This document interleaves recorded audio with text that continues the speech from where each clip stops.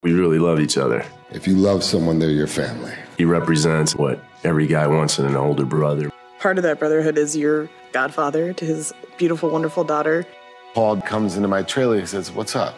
I told him I was about to have a baby and I have to go to the hospital now.